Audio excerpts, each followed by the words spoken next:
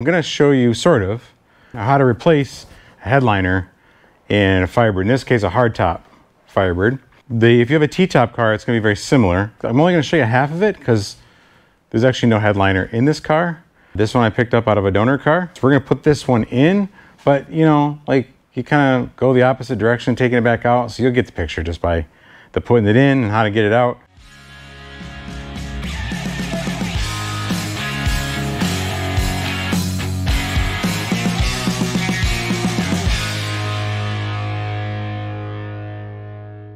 Be careful with it, especially if you're going to recover it.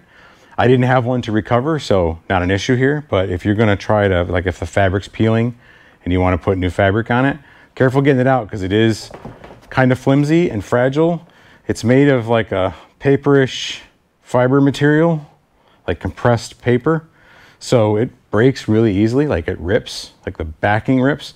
You can get new ones, and the new ones are made out of like a plastic fiberglass. They don't, from what I understand, they don't fit as good. They're a little noisy. That's probably why this is, you know, why they're made this way, is they're softer. And so they don't rattle as much. I don't know anything about them. That's just what I hear. But since I was able to get an original one, I'm going to go with that. And it generally pretty closely matches the gray. It's not perfect, but it's pretty close. And it's above your head. So, you know, as long as you have something up there that's not crazy, it's probably fine. You can kind of see by looking at it where its connection points are. So these are the seat belt holes. This is the rear. This is the front. So the seat belts, the rear seat belt shoulder harnesses go through here. This is where your dome light is. And this is where the visors go. And it's held up pretty much by the visors, some Velcro on the back, and all of the trim pieces. So the side, the A-pillars here, that part that comes up across the top of the door comes across the top of this and holds that. There's the rear trim piece that comes up on the rear seat that holds up here. You can kind of maybe see on this one, you can see the lines where it was pinched by the trim in that other car. The visors will screw through this hole, and those visor brackets will hold it up front, and the dome light holds it in the back. That's pretty much it. They're not terribly complicated. So the hardest part is getting them actually in and out without breaking them. Let's head inside the car. First thing I gotta do is try to squeeze my big butt in the back seat here and get that dome light down. It's just held up by Phillips head screws. Can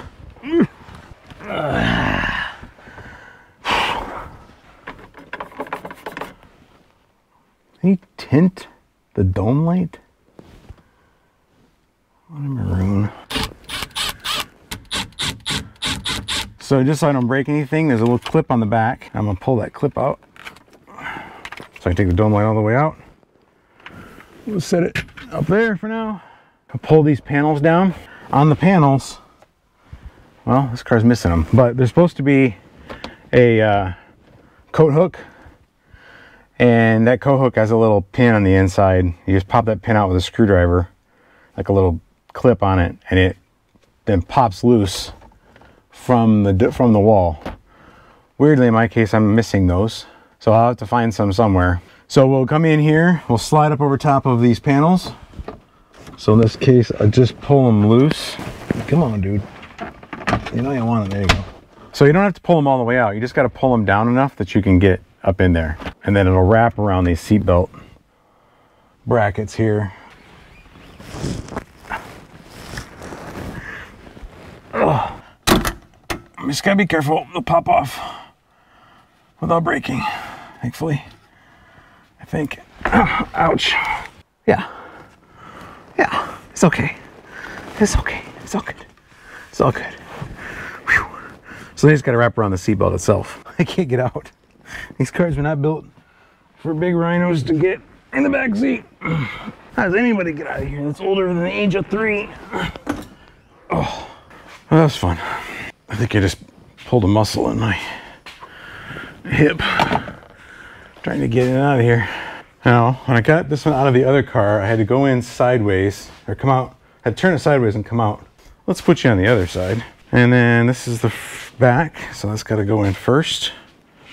And make sure you go in upside down, fabric side down. And it's skinnier than it is short, so it's easier to get to the doorway sideways.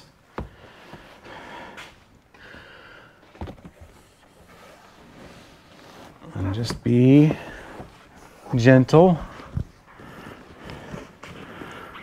Once you get in, over that seat, then we can turn 90 degrees. I try to crawl back in here again. Pull this trim down and feed it in. Just for now. Okay. There we go. Now the Velcro is up here in the middle. I don't know how good the Velcro is in my car. Oh, no, not very good, because this one stick. Line up here where your holes are. Yeah. The Velcro isn't strong enough to hold it up there on its own. This would be easier with two people. That is for certain. So I'm gonna let that sag in front sit on the seats. Let's get this. Let's get the dome light back in. Plug her in. And then it's hard to see where the screws go because there's no alignment visibility. Okay, that whole hit.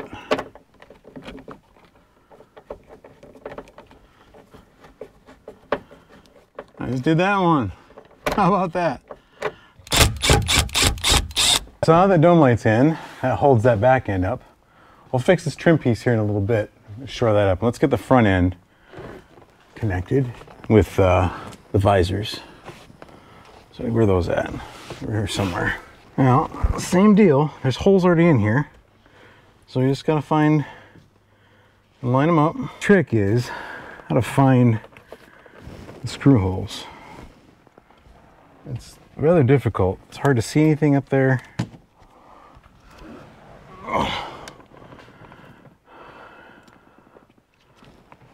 Let's look right there. There they are. At least that's where one is.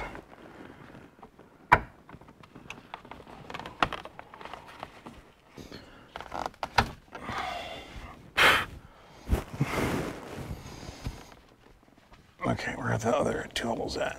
They are way back here. So this is too far forward.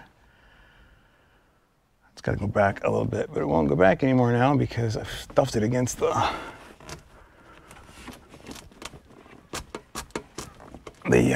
dome light. So let me loosen the dome light a little bit.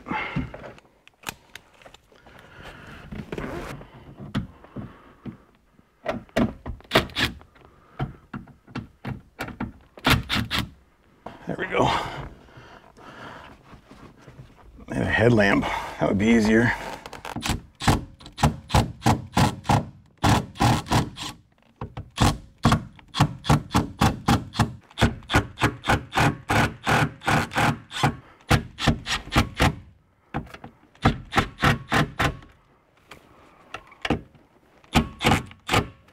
What is happening here?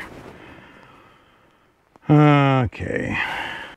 This is the driver's side one. All right, let's take it back down. You gotta laugh at this stuff, otherwise you would totally cry. There. Let's move the mirror so it holds it up. No, it's gotta be the passenger side because the wording is from left to right. So I did have it right.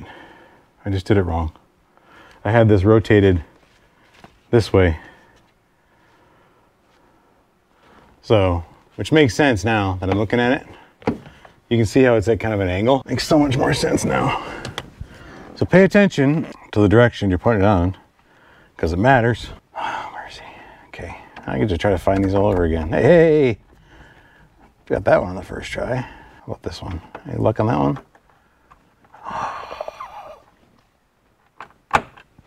It's amazing how well this works when you do it right.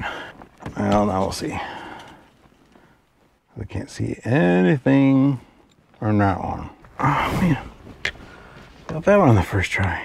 Maybe it's gonna be a good day after all.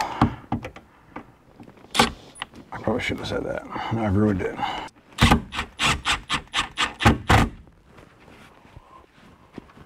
There we go. So let me show you what I mean on these. So obviously this is the driver's side. This is on the left. The lettering goes left to right.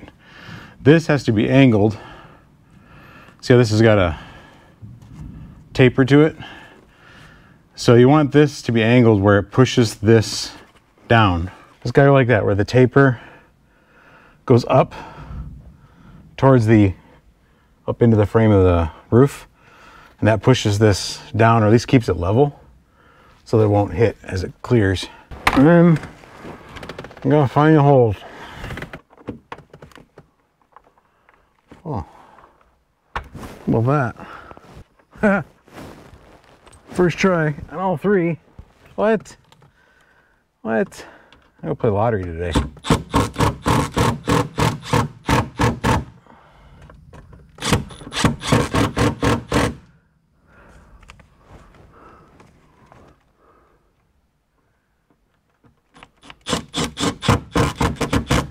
Okay,